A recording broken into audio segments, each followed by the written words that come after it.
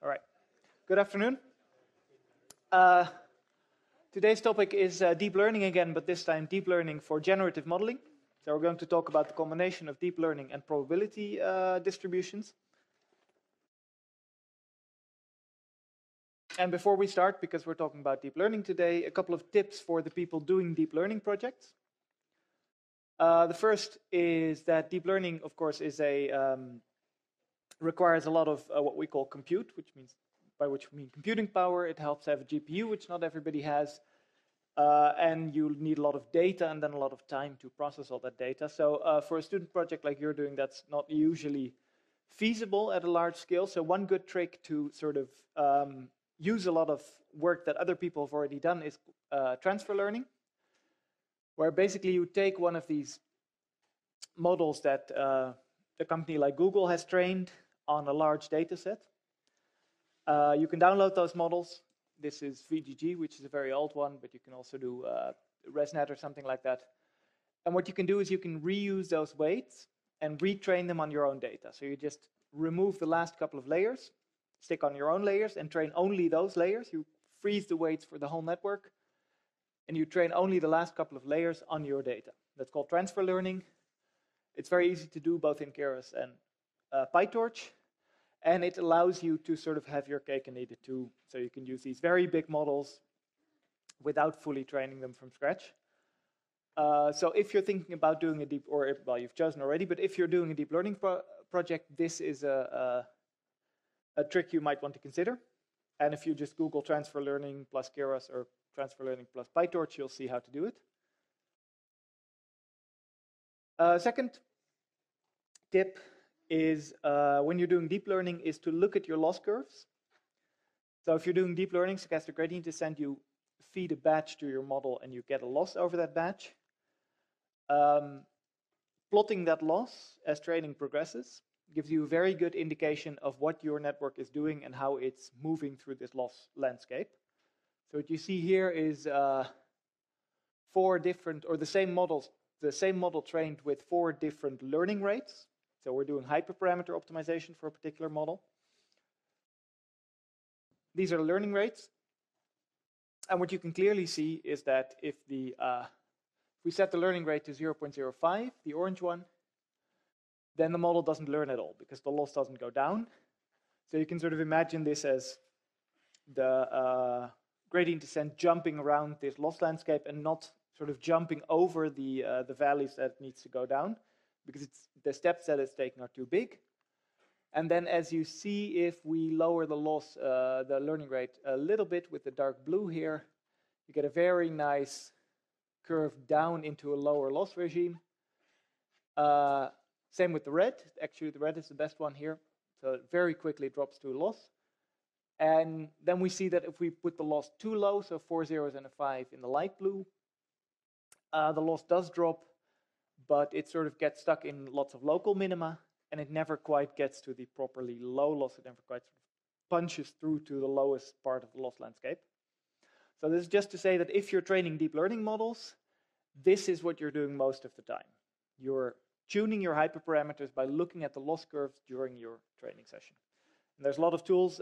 This is plotted in TensorBoard, which is probably the most popular tool for investigating your loss curves. So if you're doing a deep learning project, this is a good thing to do. So that's just for the people doing deep learning projects. So having said that, let's get to the main topic of today, which is deep learning for generative models. So we're going to train deep learning models from which we can sample rich data. The main structure we'll use for that is a generator neural network, which we'll explain in some detail. Then we'll look at the first method for training these generators, which is called a generative adversarial network. Then the break. Then we'll look at autoencoders, which by themselves encoders, which by themselves are not necessarily primarily a way to train generative models. They're really more of a dimensionality reduction method, like we saw like PCA. But what we'll see is that we can actually interpret them also as a generative model. And that perspective, if we tidy it up a little bit, leads us to the variational autoencoder, which is a particular twist on the autoencoder. That's where most of the deep mathematics is in this lecture, but it's worth it because we get a really nice principled way of training generative models out of it. But that's all at the end. We'll start with generative adversarial networks. And generative adversarial networks are the models that are responsible for this slide that I showed you in the first lecture. Like I said then, these people don't exist. This is these were generated by a neural network, which was trained on a data set of lots of people. And after training, sampling from that data set gives you faces like this. And you can go to a website called, I think this person does not exist.com. And every time you go to that website, it'll generate a face for you like this. So how does that work? Well, step one is we need to figure out how to make a neural network produce random data. How do we turn a neural network into a probability distribution from which we can sample? That's step one. Most of this, the first part of this lecture will be visual. There's not a lot of mathematics. So this is the two pieces of shorthand that I'll use to explain what we're doing. On the left, we see a thing that represents a neural network. So we don't really care what happens inside the neural network. It can have lots of layers. It can have convolutional layers or fully connected layers or layers that we haven't really talked about yet. We don't really care, but it has some input, which is a tensor, and some output, which is a tensor. And we'll draw it like this. We don't really care what happens inside. It has some weights, and we can change these weights. And then the second ingredient we need is a standard distribution, which we'll draw like this. So these are the axes of the space, and this is the sort of circle of equal likelihood. This represents for us a multivariate normal distribution. And if it's circular and centered like this, I usually mean the standard multivariate normal distribution, so the one that's centered at 0 and has covariance in every 1 in every direction. So that's the visual language we'll use. So now the question is, how do we turn a neural network, which is simply a deterministic function, doesn't do anything random, it just takes the input and for the same input produces the same output every time you run it. How do we turn that into a probability distribution? There are two ways. Option one is to take the outputs of the neural network and to interpret them as the parameters of a probability distribution. So for example, the parameters of a normal distribution. So just let it produce a bunch of numbers. We interpret those numbers as the mean and the covariance of normal distribution, and then we do something with that. And then we have a probability distribution, right? A couple of technical details that will be important as we move along. First off, if we do it like this, we have a mean vector and a covariance matrix. Then the second part will get very big because it's a matrix, so it's a square number of the size of this mean vector. So that's a bit much. So what we do instead usually is we parameterize the covariance with a diagonal matrix. So we don't do a full covariance matrix for this multivariate normal distribution. We just assume that it's a diagonal covariance matrix, which means we can parameterize it with a vector that is as long as the mean vector. So we need as many numbers to parameterize this matrix as we do to parameterize this vector. Or alternatively, you can also think of this as a bunch of one-dimensional Gaussians. That's equivalent, that's the same thing. So we have a bunch of Gaussians here, and for every Gaussian, one-dimensional Gaussian, one-dimensional normal distribution, we have one corresponding variance. You can also think of it like that. So that's just to keep the number of parameters down. So what does that look like, for instance, if we're generating images? In general, one image consists of a bunch of numbers, one number for every channel of every pixel. So that's this a big vector, which we can reshape into a 3 tensor, as we saw in the last deep learning lecture. So for the mean image, we output a big vector that we reshape into this 3 tensor. And for every value in the mean, we have a corresponding variance. So we generate a vector from the same size of variances. We also reshape that into a 3 tensor.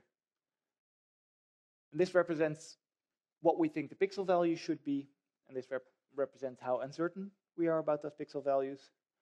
So for one particular pixel in your image, let's say the bottom right one, your neural network outputs a one-dimensional distribution with a particular mean and a particular variance. And usually we model these pixel values as values between 0 and 1. So on this space between 0 and 1, where we know the true value needs to be, the neural network produces a normal distribution that gives us the space of the likely values. And that's not, this might seem a little bit confusing, but it's not very new. It's something we've seen already. When we were talking about classification in neural networks. For binary classification, we usually put this linear regression layer on top, which we interpret as the probability of one of the classes. And if we do multi-level classification, we use a softmax layer, so we get a bunch of probabilities that sum to 1, and we interpret those as the class probabilities. So these are also the output layer of a neural network parameterizing a probability distribution. On the left, the Bernoulli distribution, on the right, a categorical distribution. So it's nothing new. We just feed the neural network forward, and whatever comes out, we interpret that as a probability distribution. This doesn't yet lead to very interesting images, because this is a normal distribution. So in the space of all images, we just get one mean, and then around that a ball of probability mass saying this is probably the image we're looking for. But we don't get a lot of variety. There's still one mean, there's still one particular image that this neural network outputs. For a more interesting shape, we need to go to option 2, which is to put the randomness at the bottom of the neural network. By which I mean that we start with some multivariate normal distribution, usually the standard one. We sample a vector from it. So this is some high dimensional distribution, let's say 256 dimensions. We sample one vector from that distribution. We feed that vector to the neural network. And then we look at what comes out. So the randomness is at the start, and then we feed that to a neural network. So let's see what kind of distributions we get then. Here's a little experiment. We start with a 2-dimensional input, just so we can plot it. So this is a neural network. The first layer is, the input layer has 2 nodes. It's 2-dimensional input. Output layer has 2 nodes, 2-dimensional output. And then there are 12, I think, hidden layers with 100 nodes each and ReLU activations, which I haven't trained. So I just randomly initialize the neural network the way that Keras initializes this network, and I see what distribution comes out. So we're not fitting the distribution to any data yet. We're just looking at, if we randomly initialize it, what kind of interesting pattern do we see? And then we sample a bunch of points, which will be 2D points, so we can scatter plot them. And that looks like this. It's quite interesting to look at. And the main takeaway here is this is not a normal distribution at all. So what the neural network does is it starts with a normal distribution, and it sort of stretches it and folds it and shrinks it into something that is very complex and decidedly not normal and very interesting. So that's why this kind of approach is interesting, because these neural networks allow us to model very complex distributions, like the distributions of all images of human faces, for instance. So we can do the same thing for a neural network that doesn't produce 2D points, but produces images. So here's the shape of the network on the left. So we use something called a deconvolution, which is sort of the opposite of a convolution. That's sort of, well, it's sort of a convolution, but the other way around. And we use upsampling layers in place of these max pooling layers that we saw in the last deep learning lecture. And we stack all those together, so then we map one So this is basically, the structure here is basically the opposite of the kind of convolutional neural network we saw in the last lecture. And we feed it a vector sampled from a normal distribution, and out comes some image. We don't train it, we just look at the images that come out if we randomly initialize the neural network. And again, we see, well, obviously it doesn't randomly give us a bunch of faces, but it gives us interesting structures and interesting colors. So presumably, if we start with a neural network like this, and we tune the weights a little bit, we might be able to get, we might be able to fit it to some complicated looking natural data. And of course, you can have the best of both worlds by putting some, by taking a neural network, feeding it some random data, and then also interpreting the output as the parameters of a probability distribution, which is usually what we do. We usually call the input vector in this case Z, which is also called the latent space, because it's a sort of unseen, hidden space from which our data is generated. It's called the latent space. And this is what we call a generator neural network. So this is a neural network that generates complex data. It's the first part of our plan done. And now all we need to figure out is how to fit this neural network to some given data. So we have a probability distribution, a very complicated one. It has some parameters, it has some weights, namely the weights of the neural network. So now we just need to, given some data, we need to figure out how to tune the weights of the neural network so that the stuff that this neural network produces looks like our data. So I'll start with a simple approach just to illustrate why this is difficult. Call that the naive approach. So that's the approach that doesn't work.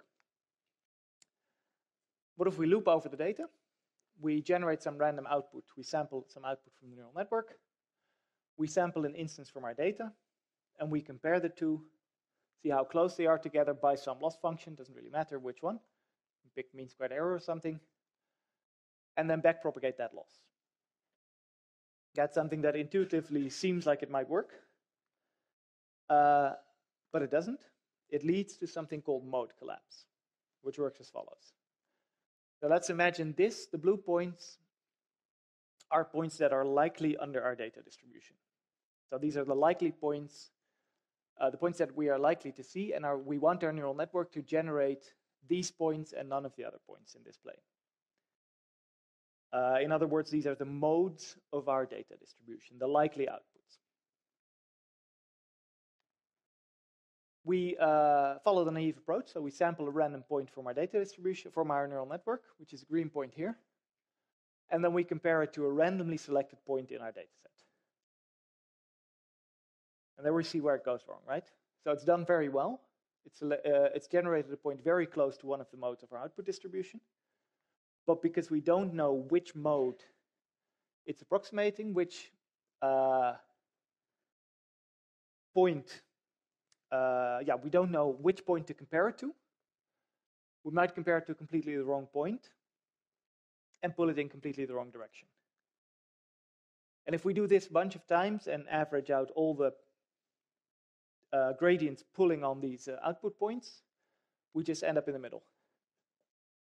That's what we call mode collapse. So instead of having these 8 separate modes, this distribution with lots of different modes and different lots of variety, instead the neural network just learns to output the average of our data. So if you're generating faces, you would end up with something like this, just a neural network that for every sample outputs this, the mean face, which is not what we want. We want a neural network that generates specific variety. So we'll look at 2 ways of solving the mode collapse problem: generative adversarial networks and variational autoencoders. And we'll start with generative adversarial networks. So for that, we need to go back to 2014, when these convolutional neural networks, these classification networks that I talked about in the last deep learning lecture, were just becoming popular, and people were starting to study them. So we had, for instance, neural networks that could really very well detect whether or not an image contained a bus. And so well, in fact, that sometimes they did better than humans. So if you look at all the data, sometimes humans got it wrong and the neural networks didn't. So the accuracy of neural networks was actually at the same level or even better than that of humans. So people started thinking, well, maybe this is actually sort of how humans do it. These things actually model the way humans see the world. And then there was a sort of fly in the ointment in the shape of adversarial examples. Somebody discovered that it wasn't quite that easy. And the way they did that was by taking one of these classifier neural networks, one of these, let's say, a bus neural networks that can clearly see in this picture, this is a bus, and is very good at distinguishing buses from non-buses. And they decided to, instead of training the weights on the classification accuracy, they decided to freeze the weights and train the inputs. So you can do this.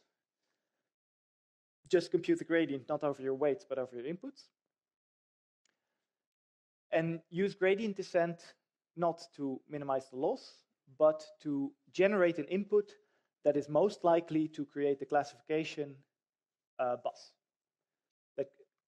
So basically, you search the input space for an input that causes the neural network to say, oh, this is definitely a bus. Which is interesting, because then you can sort of, well, see what the neural network thinks is a bus.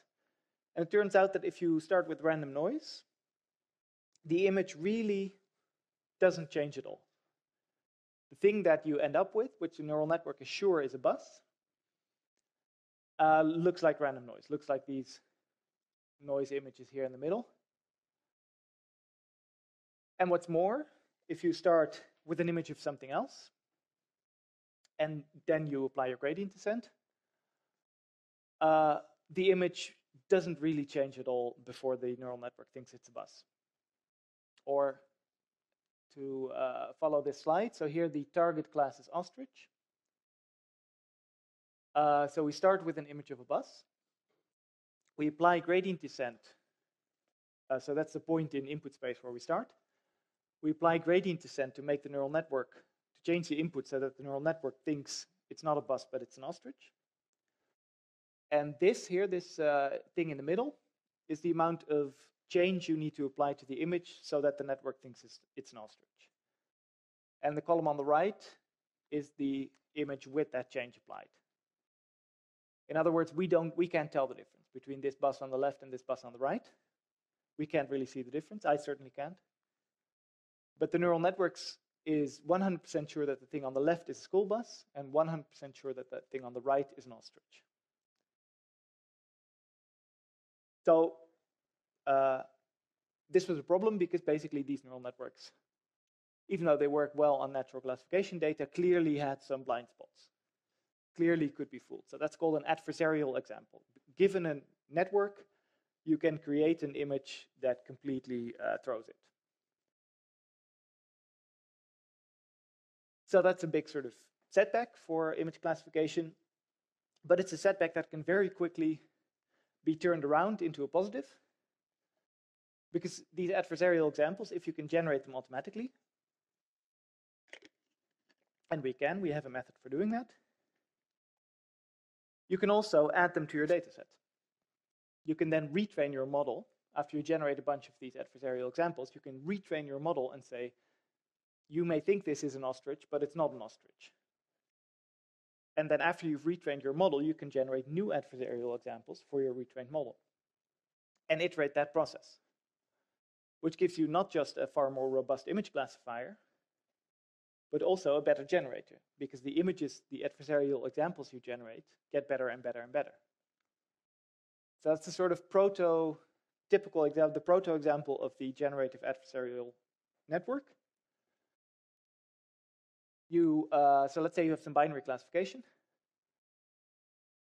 You train a classifier to tell positive from negative. You generate a bunch of adversarial examples, which at first to us are clearly not in the positive class, but the classifier thinks that they are. And you add the adversarial examples to the data as the negative class. And you retrain and you loop. And then the classifier gets more robust and the generator gets more realistic. And that was the start of generative adversarial networks. So we'll look at a couple of examples in a bit more detail. The vanilla GAN is the basic approach to GANs, which has evolved a little bit to make it a bit easier to train. We'll look at how that works first. Then we'll look at conditional GANs, which are GANs that learn a transformation from one picture to another. So here we have an outline image of a bag for which the conditional GAN learns to generate a photorealistic picture of a bag, or roughly photorealistic. It's not that photorealistic if you zoom in, but from this distance it looks pretty convincing. So conditional GANs work with paired up data. So if you have your pictures of this bag in outline should look like this bag as a photograph, then you can do a conditional GAN. Sometimes you don't have paired up images. For instance, we know what zebras look like. We have a bunch of examples of zebras. We know what horses look like. We have a bunch of examples of horses. We don't have an example of what a particular horse would look like if they were a zebra. But we know there is some transformation that turns a particular horse into a zebra. So if you have unmatched images like that, you can still train again to make this transformation sometimes. That's called a cycle GAN. We'll see why. And then finally, we'll look at this style GAN, which was responsible for these especially realistic images of non-existent people. But first, let's start with the vanilla GAN. So we know basically already how to train a GAN. You generate adversarial examples and you add them to the data set. But we can make this a little bit more efficient. We can make this more efficient and more sort of easy to do in a standard deep learning setting. So we start with two networks. We have our generator network, which we've already described in the first part of the lecture, which may or may not have a probability distribution at the top as well. Doesn't matter for GANs. And then we have a discriminator, which basically, if we don't have this positive negative binary classification to start with, if we just have a bunch of data, then the discriminator has as its task to classify the image into the class real or fake, where the real images come from the data and fake images are generated by the generator. And then we train in two phases. We either feed the discriminator a real example, which it should classify as positive. So then we have a neural network, we have an input, we have an output, we have a target class, which we can backpropagate. This we can just do with cross entropy. That's if the input is a real example. And then we alternate that with fake examples, where we take the generator as it is now, we freeze its weights, so we don't update the weights of the generator at the moment. We feed it some random input. It produces an image here in the middle of the neural network. And on top of that, we stick the discriminator. So now the generator plus the discriminator are one neural network. And the output here, whatever is generated, the output should be negative. So whatever happens at the end of the network, we give it negative as a target class and we backpropagate. So that's how we train the discriminator. And then we alternate that with training the generator, for which we do this big neural network again of the generator, of the discriminator stuck on top of the generator. But then we freeze the weights of the discriminator. So we don't update the weights of the discriminator, only the weights of the generator. And now the target is positive. In other words, we are training the generator to generate samples for which the discriminator thinks that they are positive. So again, we have a neural network, some frozen weights, some output class, so we can just backpropagate this. And usually what you do is you just do one mini batch of one and then a mini batch of the other. So you don't really wait for any of them to converge. So you do a bunch of batches of one and a bunch of batches of the other. Usually One of them, I think the generator needs a couple more batches than the discriminator. So there's a bit of fine tuning there, but basically every batch you alternate. And that's basically the standard way that GANs are trained today, which is relatively straightforward to do in a framework like PyTorch or TensorFlow.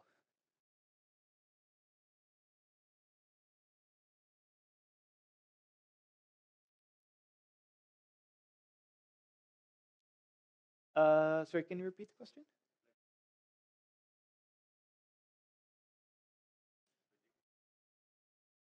Mm-hmm.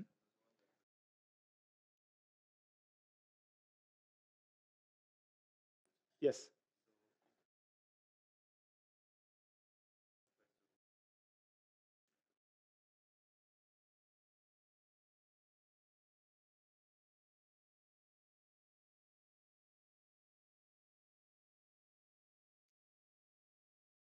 Okay, so the question is, do we get class imbalance? Because we get, at the end, more negative images, I guess. So the balance of the classes, I guess, is resolved by how many negative examples you generate for each positive example. So here we feed the neural network one positive example, and we train it to classify this as positive, right?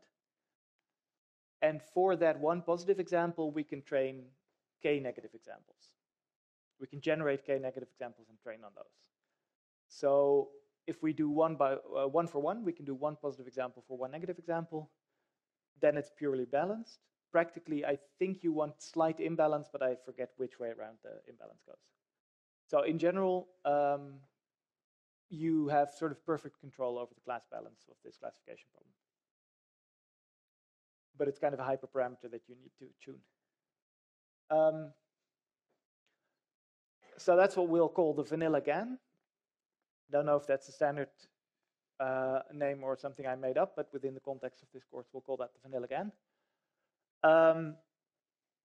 But sometimes you don't want to just generate data, you want to generate you want to learn a function, which is like a normal neural network, but a function that has some ability to imagine details. So here are a bunch of use cases. So let's look at the top right, which is the task of mapping a black and white picture to a color picture. So obviously from color to black and white is easy, which makes it very easy to generate lots of data, but then we want to learn how to go the other way.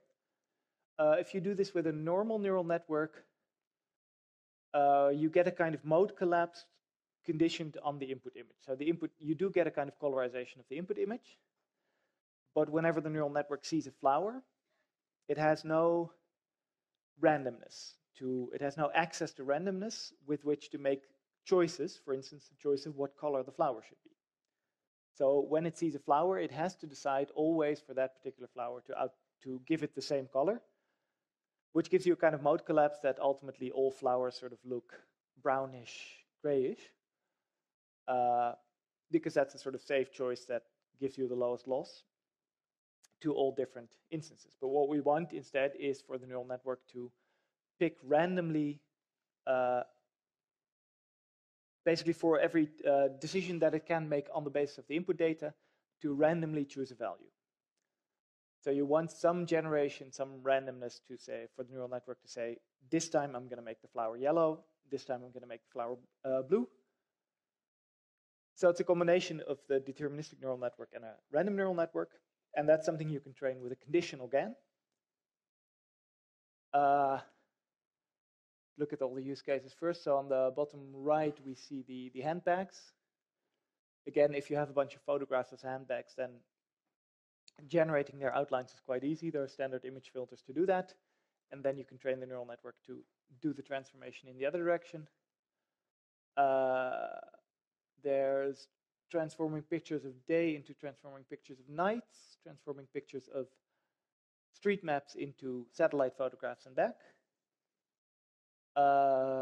Building facades from, so the top left and the top middle are what we call semantically segmented images. So they are colored by, the objects are colored by what type of objects you see. So in the dataset on the left, all the cars are colored blue, the road is always colored purple, and so on. So if you go from the photograph to the semantic segmentation, that's just a kind of pixel classification task.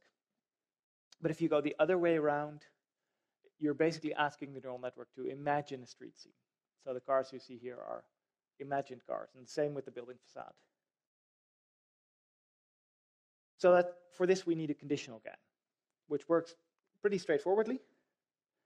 It's, like I say, a function of some input to some output, in this case both images, which also has access to some randomness. And we won't look into exactly how you wire up this neural network, but basically some randomness goes in together with the input. And from the outline of a shoe, in this case, it generates a realistic photograph of a shoe. And that's our generator. Now we need some GAN training, again in 2 stages. So when we're training the generator, we feed it, let's see, when we're training the generator on fake images, we feed the shoe, the outline of the shoe, through the generator. It generates a realistic photograph of a shoe together with the input, together with the outline of the shoe. And then the task of our discriminator is to take these 2 images, a pair of images, and tell us whether they were fake or not. So the discriminator tells us whether this photorealistic shoe was generated from this outline of a shoe. And then if it's a fake image, if it's a generated image, the label is fake, so it should classify that as fake. And if it's a real pair, which is actually from the data set, then it should classify that as real. So that's pretty straightforward, and that's just that's enough to train these classifiers and to give you all these examples. But that's only if you have paired up images. If you say, this outline of a shoe should look like this photo of a shoe. In other use cases, you don't have paired up images. You just have a bag of images of one type and a bag of images of another type, like the zebras and horses that I already talked about, but also we might have a bunch of paintings by Monet and a bunch of photographs of the French landscape that look like Monet would have painted them. But we don't have examples of what those look like if Monet did paint them. But then the question is, can we still learn this transformation somehow? And the solution to that was the cycle GAN, which is a bit of a bit more complicated, but it's using the same principles, same ingredients. The first thing we have to say is that we always train the transformation in both ways. So the conditional GAN was just a transformation in one direction. Cycle GAN is always both ways. So we always learn a horse to zebra generator and a zebra to horse generator. And then we learn, in both domains, we also learn a discriminator. So the discriminator now doesn't work on pairs of images. The discriminator works on single images. So it looks at we have a zebra discriminator that tells us, that learns to say whether something is a fake zebra or a real zebra. We have a horse discriminator that learns to say whether something is a fake horse or a real horse. And then we have these generators into one domain and into the other. And then we train them by arranging them in a cycle, which is why it's called a cycle GAN. So we'd start with a real image of a, let's see, G is horse to zebra. So we start with a real image X of a horse. We map it to a zebra. And then we map it back to a horse. And then obviously we train the discriminator to recognize that this is a fake zebra, that Y hat is a fake zebra. But we also add a term to the loss for how far away we end up from where we started. So we end up at the end of these 2 steps with a new picture of a horse, which is some way removed from where we started out. And we add a loss term for that as well. So not only should it generate a a realistic zebra, it should always also generate a realistic zebra that maps back to the horse it started out with. And the same way with the zebra to horse generator. So why does this work? I think the most intuitive explanation is you can think of this as the generators practicing what's called steganography, which is sort of hiding codes in plain sight. So if I want to send somebody a secret message, I might send them a realistic looking letter and then hide in the shapes of the letters or in the shapes, the way I've arranged the words, I might hide a secret message in something that looks innocuous. So basically what we're doing is trying to hide the picture of the horse in something that looks like a picture of a zebra in such a way that the zebra discriminator cannot tell that we've hidden a horse inside of it. But the cycle loss, the cycle consistency loss, ensures that once we get that from this picture of a zebra, we can actually get the original picture of a horse out.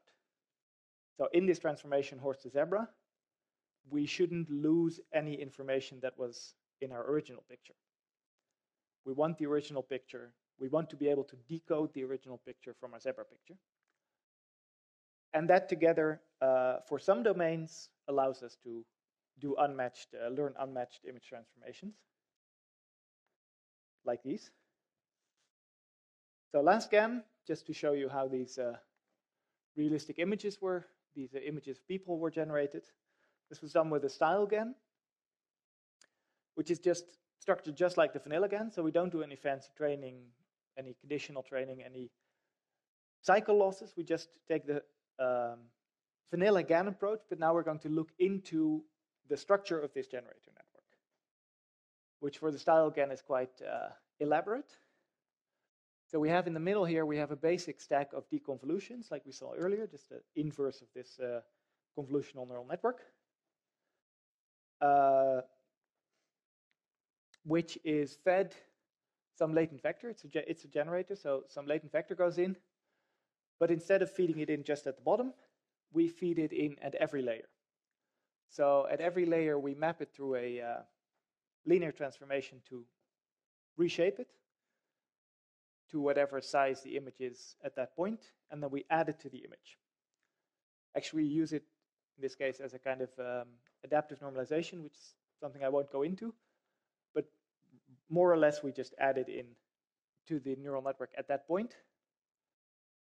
So the latent vector that we've sampled influences the generation of the output image at every step. At every step, the neural network looks at, oh, what are we generating? Oh, right, we were doing this. That doesn't contain a lot of information. These are, I don't remember, something like 512 dimensions or something. And if we want to generate realistic images with lots of detail, we need to make a lot more random choices. So for that, the neural network also has access to per layer noise. So for every layer, remember at every layer the resolution increases. So at every layer we generate a little noise image with white noise that we feed into the layer, and the neural network uses that to locally make lots of random choices. So in order to see how this operates, what these things mean, we can try a couple of experiments. We'll try two experiments, one for the latent vector and one for the per layer noise. The first is, what happens if we sample two random images and we mix their latent vectors? So one we call the destination, one we call the source. They're all sampled from this GAN. None of these people exist again. But now we generate with the first two layers taken from the latent representation and the second two layers. Actually, it's more than 6, so there's a bunch of layers, but the bottom layers and the top layers are taken from the destination image, and the middle layers are taken from the source image. Or in other directions, so or in other ordering. What happens then? And this is not something we do just during inference, but also during training. So during training, we also train on these combinations to make sure that the neural network, when we do this, learns to generate realistic examples.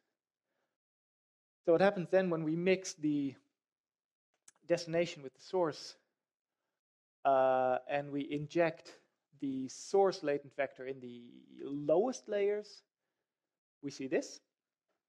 So we see that ethnicity is taken from the destination, gender is taken from the source, whether some or not somebody's wearing glasses is taken from the source, hairstyle is broadly taken from the source, but also made to fit the ethnicity. So what we see here is that the neural network has decided that if this guy were Hispanic, he would clearly have a beard and long hair. So we're mixing on a very high semantic level, basically. And if we go to the middle, we see that more information is taken from the source, from the destination. And then at the top layers, we see that really the only information taken from the source is very superficial information, like hair color or skin tone. But the basic shape of the head and the face, the direction, the expression, it's all taken from the destination, because that's where that's all decided in the lower layers. So that's sort of what this, applying the latent vectors at different steps in this hierarchy, what that means. Now let's look at the other side of the network.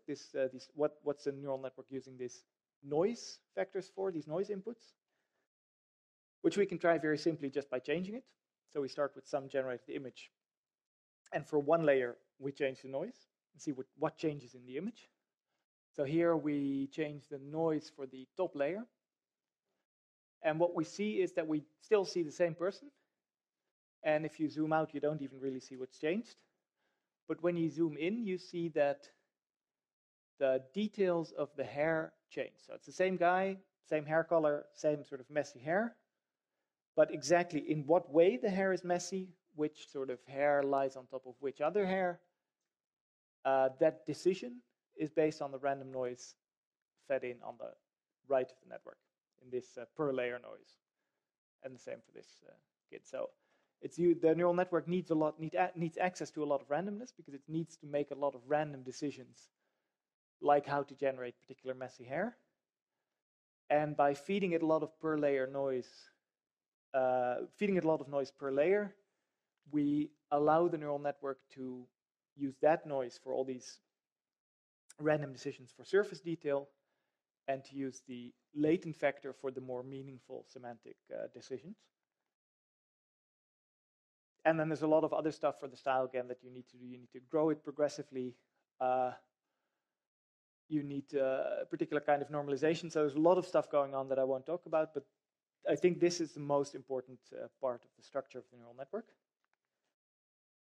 There's a lot of other stuff I haven't discussed about GANs, so I don't want you to think, wow, that looks easy.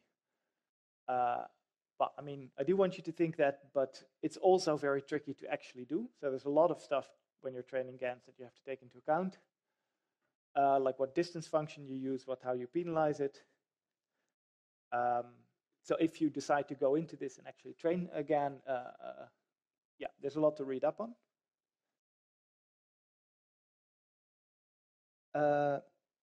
So now we have this generator. That's GANs done. So one more thought to go into the break with. What can we do with it? Apart from sampling data, obviously we can generate new data. What else can we do with this generator?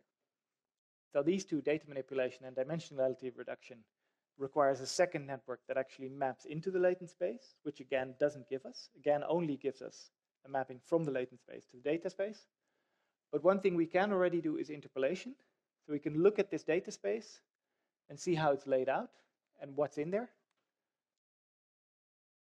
So here's our latent space with the neural, with the standard normal distribution on top of it. If we generate 2 points, bottom left blue point, top right blue point, we can draw a line in between, and we can decode all the points along that line. We can feed every point along that line into the generator and see what happens to the output. And what we see then in the output is a gentle change from one image to the other, where, because we're in this latent space and we're in the space of part of the latent space that is supposed to generate realistic images, every picture in between should generate a realistic image, should generate something that could have come from our data. So what you see with this interpolation is that you can sort of transform from one person into another person through, where all the intermediate people are realistic. And if you have 4 points, then you just draw a quadrangle, and you can interpolate every point on that quadrangle. So you can interpolate between 4 people, do an interpolation grid. Skip that slide because we're running late. But now we have these 2 other things that we might like to do, which is data manipulation and dimensionality reduction. And for that, we need to be able to map into the latent space as well as from the latent space to the data space. And that's what we'll talk about after the break. So let's take 15 minutes and then talk about autoencoders.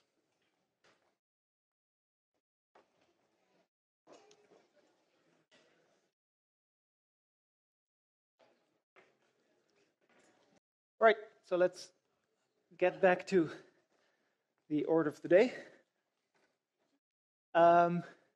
Just a little image to show you that it doesn't always work. There are some failure cases. But in general, these GANs work quite well. Yeah, but what we saw before the break is that GANs, even though they give you a nice generator network with a beautifully laid out latent space like this, they don't give you a way to map into the latent space. And that's where autoencoders come in. So we'll start with a very simple, basic autoencoder. So forget all about generating data for now. We'll get back to that later. For now, we'll focus on autoencoders as a dimensionality reduction method. So if you remember back to principal component analysis, which was a way of reducing the dimensionality of your data, autoencoders are a kind of non-linear way of doing that, using neural networks. So basically, we structure a neural network like this, like an hourglass. So something happens in the first part, which we call the encoder, and something happens in the second part, which we call the decoder. It can be anything, again, we don't really care what happens in the intermediate layers there. But the one thing that we need to ensure is that there's a bottleneck. So one of the middle layers needs to be much smaller than the input. So that's called a bottleneck architecture. So it must pass through one layer where which has much fewer nodes in the input and the output. Because what that allows us to do is to train the neural network purely in terms of how well it reconstructs the input. So we build one of these autoencoders. We call the bottom network the encoder, the top network the decoder. We have this middle layer, which is smaller than the other layers. The input and the output layers are the same size. We feed it some input image. Some image comes out at the start when we've just started training. That's just some arbitrary looking picture. And we compare that to the thing we put in. And we minimize their distance. So it could be squared error loss or something else. Somehow we measure how different these two things are, and we try and minimize that difference.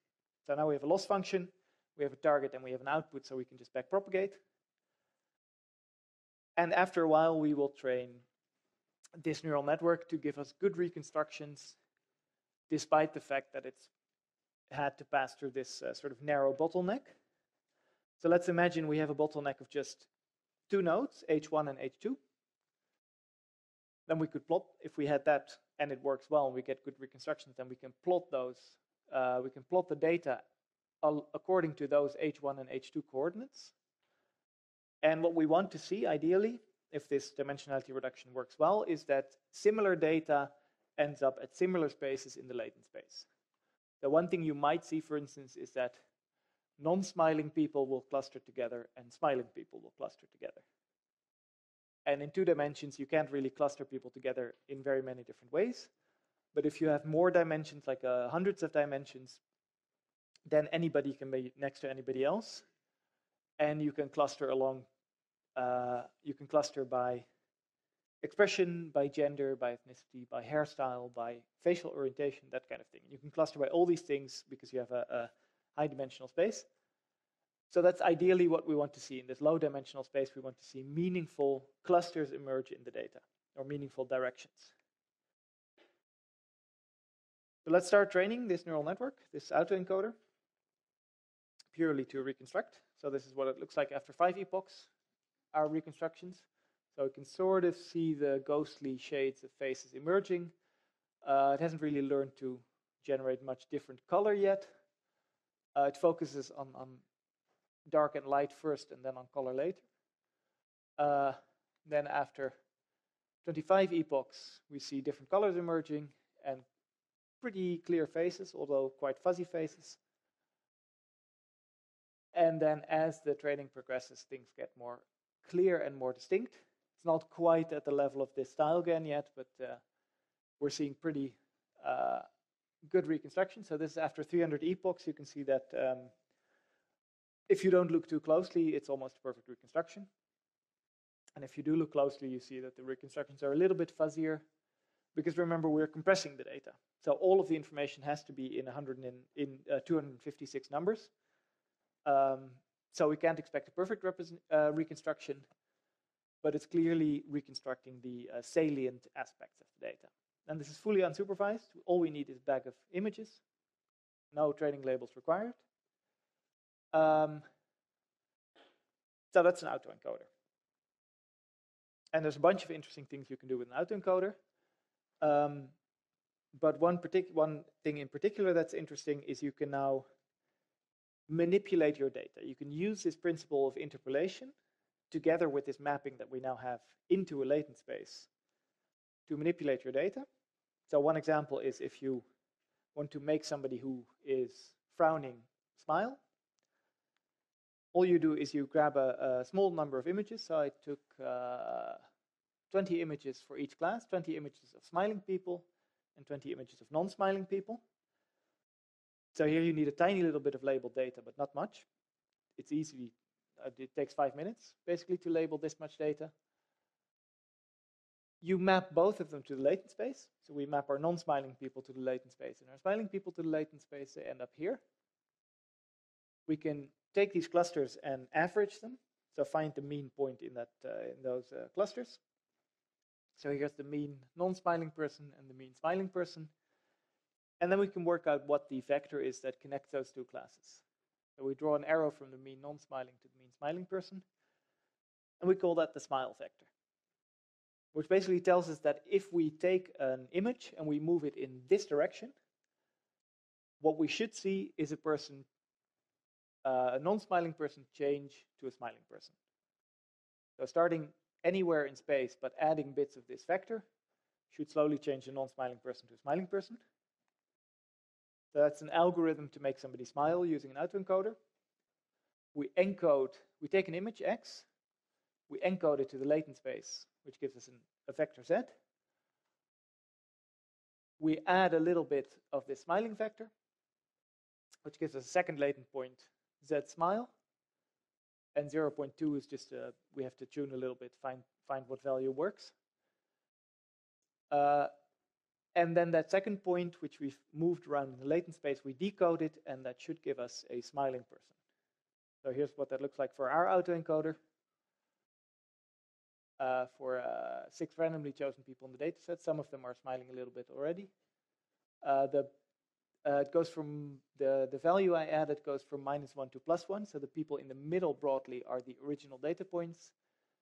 And moving to the left makes them smile less, and moving to the right makes them smile more.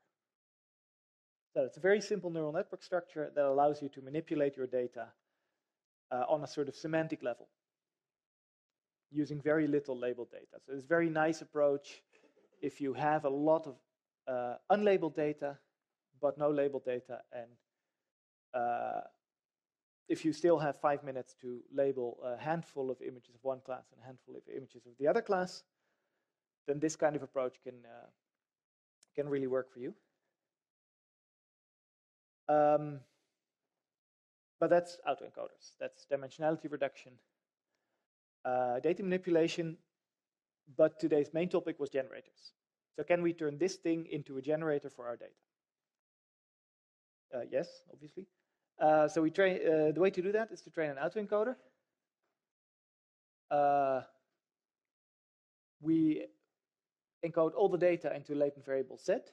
So we get a big cloud of points in this latent space.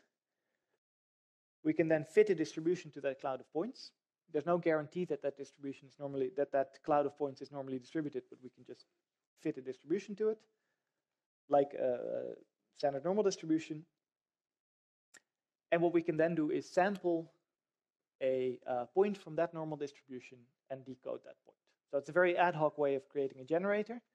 We're not feeding standard normal points into the generator anymore. We're feeding points along a distribution that is skewed into the generator, but it still gives us a distribution that should look like our data. So here's the example, just plotting just the first 2 dimensions. So the blue points are a bit faded, but there are some very light blue points. Those are our data points. So we get those by feeding our data to the encoder. We get all these blue points. We fit a normal distribution to those blue points, which in this case happens to work quite well because it looks quite normal as it is. And then we sample a bunch of points from that normal distribution, which are the red points. So we get a bunch of points in latent space. We map those points through the decoder to the data space, which gives us generated faces that look like this. So again, it's not quite the quality of the style GAN, because it's a smaller model and doesn't have a lot of randomness to play with. So you can see that all the background details and the details in the hair, they sort of get fuzzed out. But the basic ingredients are there. The face is there, the facial orientation, the variety is there, so there's clearly no mode collapse, and we get a nice facial generator. So that's how you turn a basic autoencoder into a generator, which works okay, but it's a bit ad hoc. We don't really know what we're optimizing. We don't really have any guarantees that this layout in the latent space is multivariate normal. It's too fast, so we have to create the autoencoder first, and then we get a generator. So the question is, can we make this a bit more principled? Can we make this work, but derive the whole thing from first principles? Which brings us to the variational autoencoder.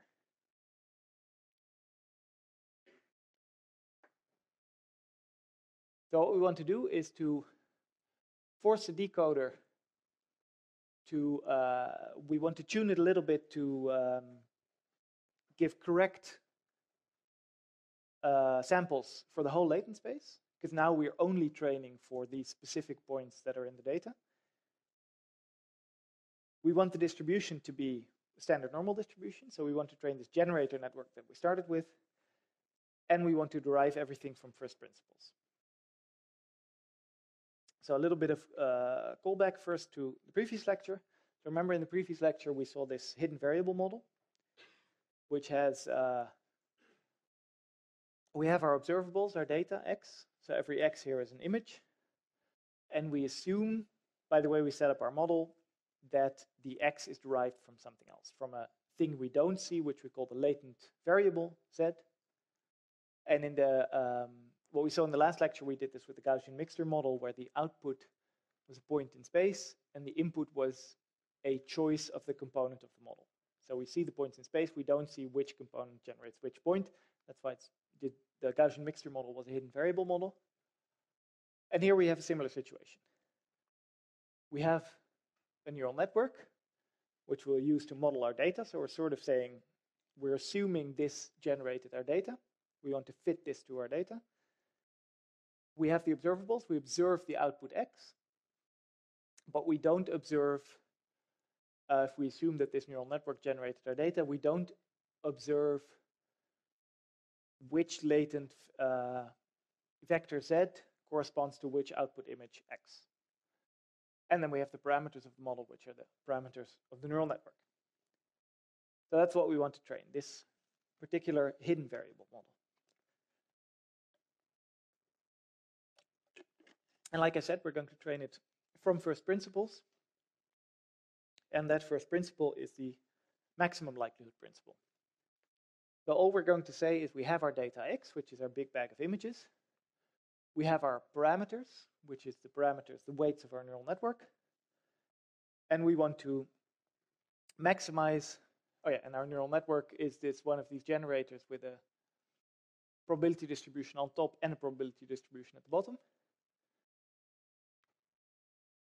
And we want to find the parameters of our neural network, theta, that maximize the log likelihood, the log probability of our data. The maximum likelihood principle. And we're going to work that step by step into something that we can actually train using standard neural network training principles. The first step is to look back to the last lecture at this decomposition. Because remember, we did not, the reason we couldn't easily train a Gaussian neural network, a Gaussian mixture model, is that we didn't have a mapping, we didn't have complete data. We didn't have for every x which z it was associated to. So what we needed was a distribution on z given x. We have a distribution on x given z, that's B. We need a distribution the other way around, z given x. We didn't have that, so we introduced an approximation Q. And however good or bad that approximation is, this property holds.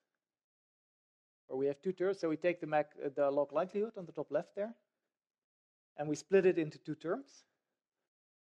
The term on the right, KLQP, is the KL divergence between the actual P, the distribution on our latent space that we can compute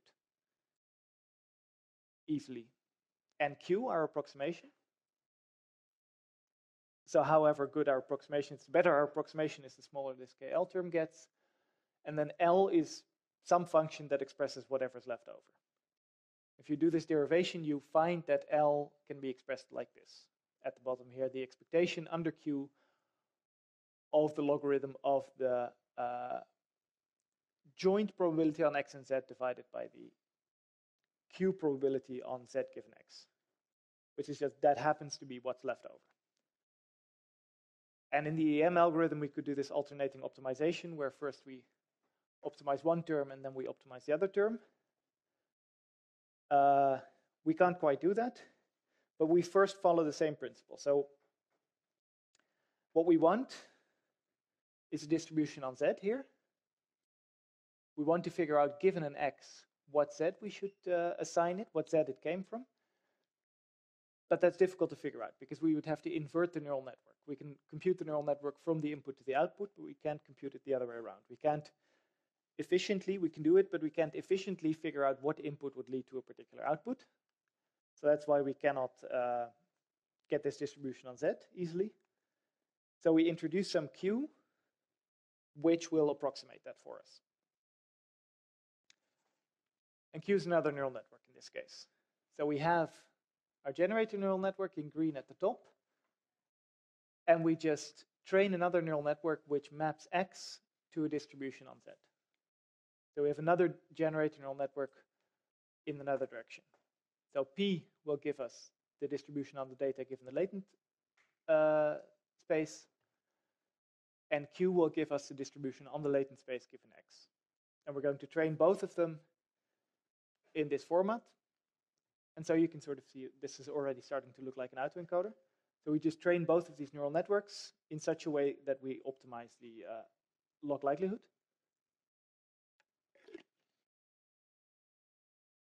And before we move on, you can hopefully see more or less how this solves the mode collapse problem. Because remember, previously when we did this naive approach and we generate some data from our neural network, we don't know which element in our data to map it to. So we don't know what to compute the loss to. Whereas if we have this structure, we have a mapping into the latent space and back from the latent space, we can do it like this. We can take a point in our data set, start with a point in the data, map it to the latent space, and then map it back, and then compute the loss between those 2 points, like an autoencoder. So here you see that even though it generates a point close to this point here, the green point that is generated is close to this blue point here, it still knows that this point should actually be closer to this far away blue point here, and that's the loss that's minimized. So that's how it sort of avoids mode collapse. But we're not quite there yet. We don't have a loss function yet that we can backpropagate to train both these neural networks. So now we have to do some heavy rewriting. In order to do that, we'll simplify our notation a little bit. So we have this px given z theta. That's a parameters of our neural network, we're never going to put a probability distribution on those parameters, so we can actually put those in the subscript. So the parameters of our green neural network, our decoder from the latent space to the data, we'll call W. We'll just put that in the subscript there, which gives us this distribution of X given Z, which is our decoder neural network, our green neural network. And we do the same for Q. We call those parameters V. And that's our red neural network, which maps into the latent space from the data. We have two probability distributions. And the important thing is, because they're probability distributions, we can only evaluate these functions. We can only evaluate QZ given X. We cannot apply Bayes' rule or turn it around or marginalize any of that. It's way too expensive. We can only compute these conditional distributions from the conditional to the output. So we can only compute Q from X to Z, and we can only compute P from Z to X. So let's go back to this useful decomposition of ours. Slightly rewritten now with the new notation. So we have a data set X. We sum over the data set all the individual log probabilities of X. That's what we want to maximize, and we want to find the W that maximizes that. Q doesn't come into it yet until we apply this decomposition. So now we apply this decomposition, which tells us that ln, the logarithm of P of X, which remember we cannot compute this because we can only compute Px given Z easily. But it decomposes in these two ways. So Q is an approximation of the conditional distribution that P gives us on Z, this for which we need to invert the network. So PW here is P's distribution on Z given X, which we can't compute, for which Q is an approximation. KL gives us an indication of how good that approximation is. And L is whatever's left over. So in this case, KL is not a term we can compute. But we do have this L, which looks like this. That's the expectation under Q of this divided by this. And what we can do now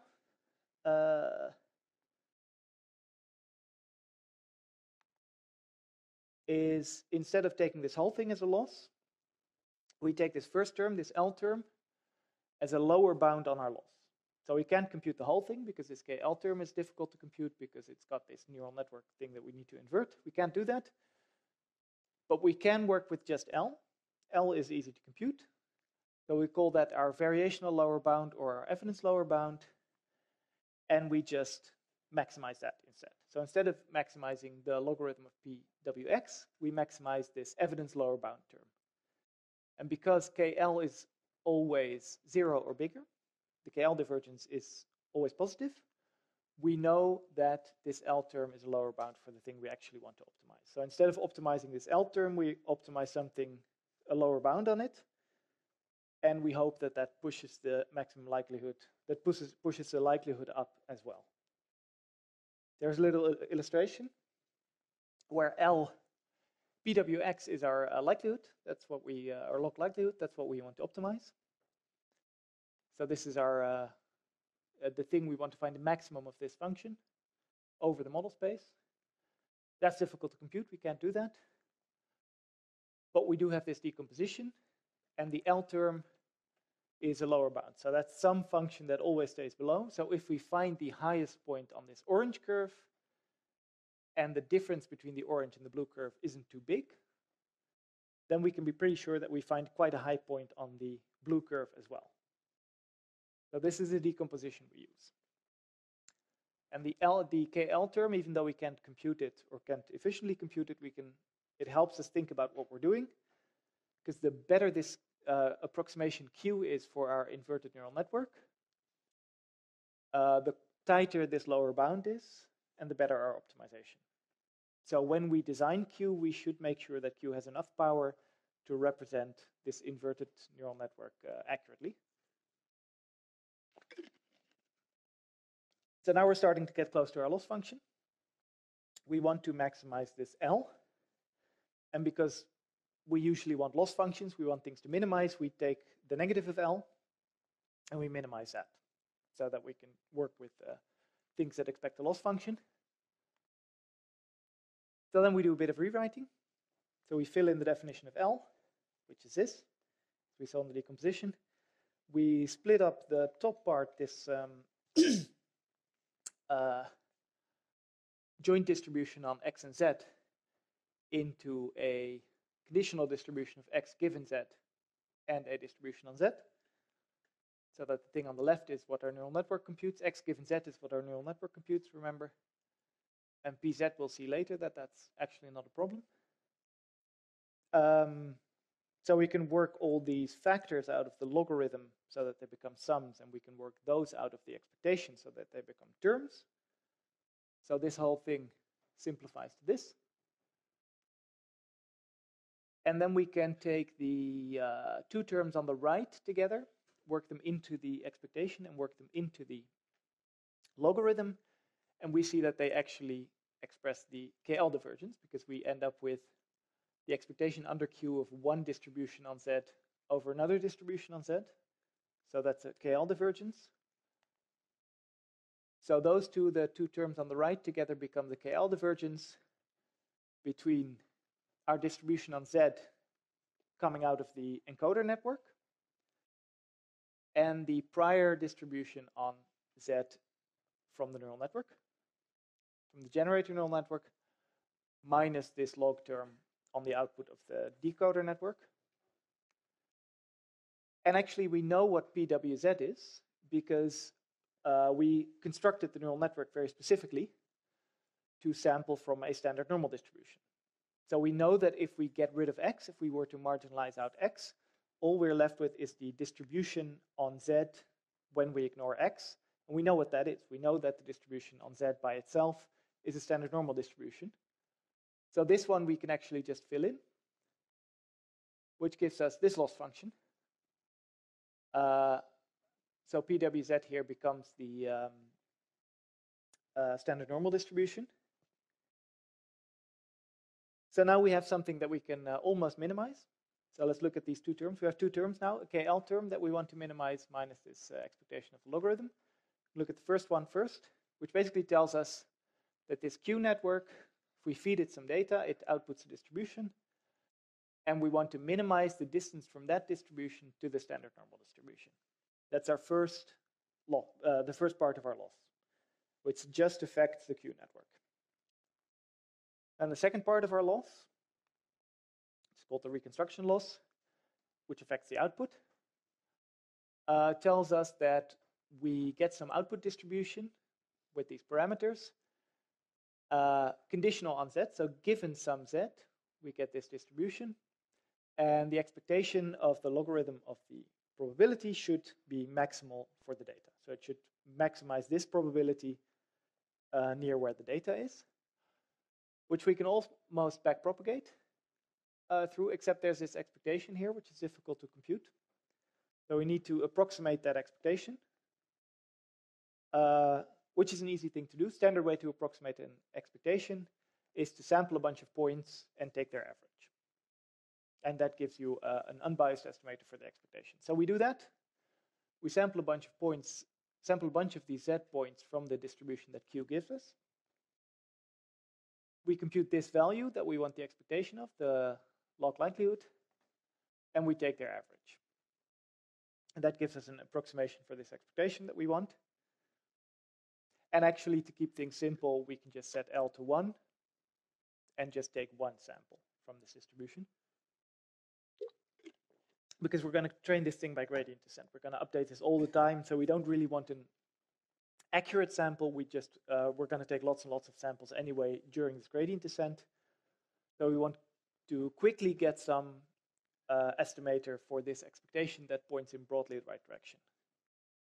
So we'll keep things simple. We'll set L to 1, and we take one sample from the Z distribution, feed that one sample through the decoder, get a distribution on X, and compute the logarithm on that compute the logarithm of the probability that assigns to X. So we're almost there. It's almost fully differentiable from top to bottom. We have an encoder. We feed the we show it the data. Encoder gives us a distribution on Z. We sample from that distribution. Z prime is our sample. We feed that sample to our decoder, and our decoder gives us a distribution on the output data, which should maximize the thing we've actually seen. The only problem now, this is all computable and differentiable. The only problem is that we have this sampling step in the middle. And sampling steps are not differentiable. So we cannot compute a gradient down to the values of our encoder. So we need to make this sampling step differentiable.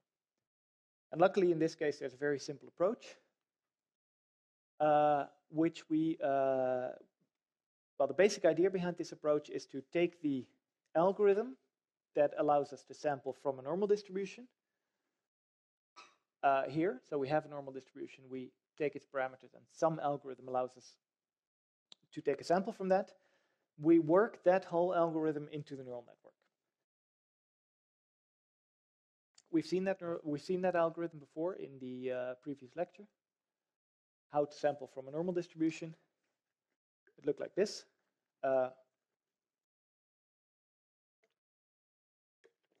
Basically, we start with a sample from a standard normal distribution. We figure out some matrix A such that A times its transpose is equal to the covariance of our distribution that we want to sample from. And then we compute A times X plus mu, where X is our standard normally distributed sample. And that gives us a sample from the distribution that we're interested in. So that's our basic algorithm for sampling from a multivariate normal distribution. So what we can do is work this algorithm into the neural network. Firstly, we have to worry about this A matrix that we have to find, which, if we multiply it by its transpose, is equal to the covariance matrix that we actually get.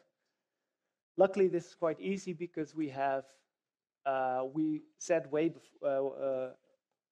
at the start of the lecture, we said these covariance matrices are always diagonal. So we don't actually model the full covariance matrix. We make it the same, we make the parameters the same size as mu, and we only fill in the values of the diagonal. Everything else is 0.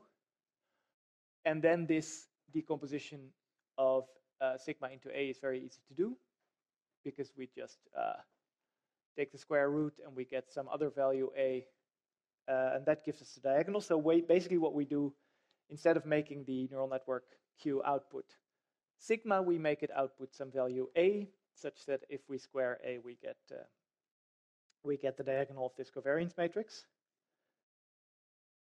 And then all we need to do is this. We sample some standard normally distributed noise, which we can see as one of the inputs to our neural network. So we don't need gradients over that. We don't need to backpropagate to this, because it's just another input. And we multiply that by A, and we add the mu. So here, these two steps are just multiplication and addition. Are the this is basically the implementation of this random sampling algorithm. That gives us our sample from this distribution mu and defined by mu and A. And now this whole thing is differentiable from top to bottom, because we've moved this random samplings, the thing that actually does the random sampling, we've turned that into an input to the neural network. And it's just multiplying these things together. And now we have a whole a neural network that is differentiable from top to bottom. And this becomes our loss function, which we can now implement as a simple feed-forward network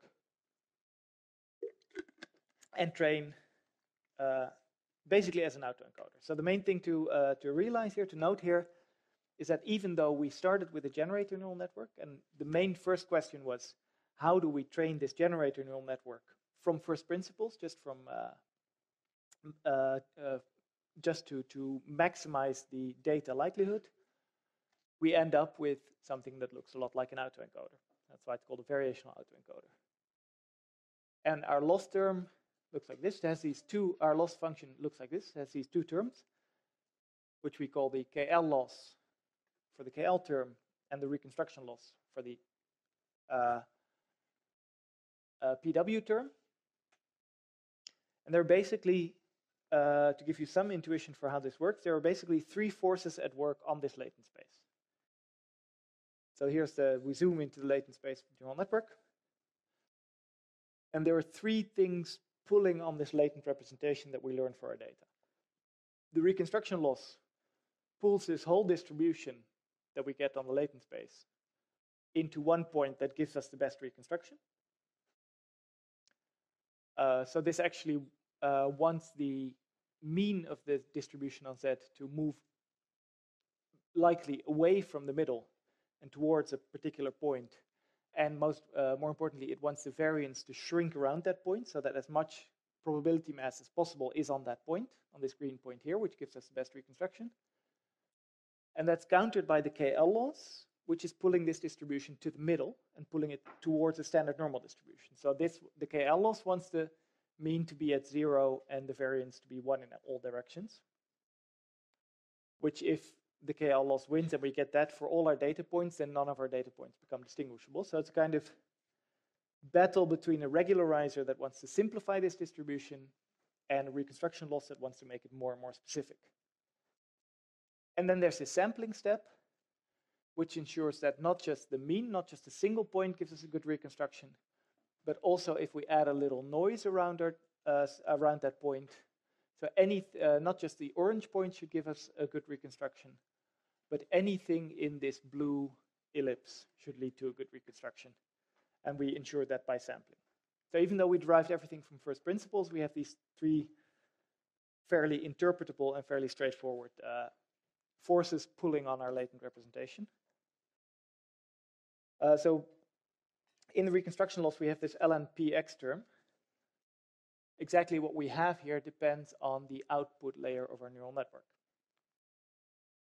So there's a couple of choices. So far, we've said the outputs are a mean and a covariance. In that case, the reconstruction loss becomes the log likelihood or the log probability density under that normal distribution. And if you fix the sigma, the variance, to a constant, then that reduces to basically the squared error. So you get lots of constant terms that you can throw out, and the whole thing reduces to the squared error between what your network outputs and what your data says, which for images doesn't usually work very well, I should say. So if you're doing this on images, this, also called the L2 error, doesn't really work very well. Practically, you're better off with an absolute error. So you don't take the square of the, this shouldn't be x, this shouldn't be equal, so it should be minus, sorry. So you don't take the square of the difference between the output of your network and your data. You take the absolute value. That leads to sharper images, and technically means you're parameterizing by a Laplace distribution. But what's even better is cross-entropy. So we know that these are values between 0 and 1. So if we apply the cross-entropy function, which you can look back at the previous lecture, that means you can apply this cross-entropy function, binary cross-entropy. It turns out that practically that converges the quickest. That gives you sharp images and converts very quickly. It's kind of weird, and the distribution it sort of implies that you have a particular distribution on the output. There is a distribution that it fits, but it's kind of obscure. But hey, if it works, it works. So practically, usually for images, you would use cross-entropy.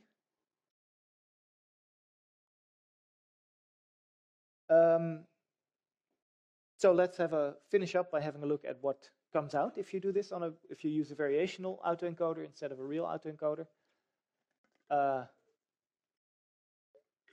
Here are the reconstructions after 300 epochs of training. You can see that they look broadly similar. I think the VAE is a little bit fuzzier, but you have to look quite closely. In general, both the regular autoencoder and the VAE give good reconstructions. Then if you generate images, it's not quite as convincing as I was hoping, but I think in general the AE, the regular autoencoder generated images, are slightly more twisted and unnatural. The VAE has a little bit more naturality, or at least it should have a little bit more natural generated images because we get this sampling step that ensures that we don't just want a bunch of points that reconstructs our data set. We want also all the points in between also to reconstruct our data set. And then finally, we can do the smile vector thing, which looks like this. To be honest, I wouldn't be able to tell you for my example which of them are, whether the VAE is actually better than the regular autoencoder. But there are published papers as well that do this sort of thing. So this is not done by me, but by people with more time on their hands, with more time to fine-tune this network and with more compute to throw a bigger network at the problem. So you get this sort of thing. So here you have this smile vector, and they also have a sunglass vector, which you can add and subtract to give somebody sunglasses or to take their sunglasses away. I have a little animation here.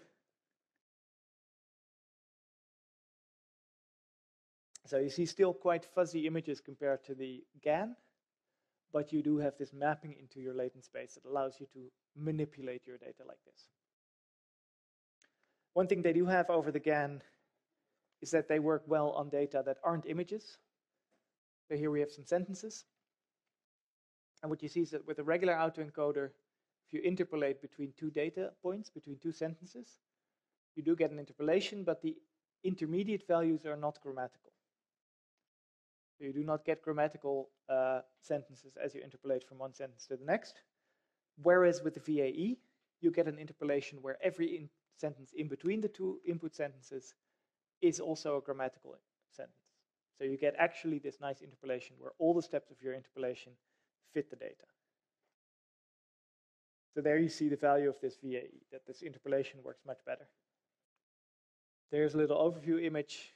You can see that the GAN and the VAE have this sort of opposing structure, where the GAN has the data space as the middle layer, a generator and a discriminator on top of each other, and a VAE, an encoder and a decoder on top of each other, and a latent space in the middle. I'll skip these. If you're interested in this stuff, read up on the benefits and the drawbacks of each. I already mentioned that VAE is dimensionality reduction, so it's a lot like PCA, so there's these connections. We're running late, so I'll leave it there. I'll thank you for your attention, and I'll see you on Thursday when we talk about decision trees.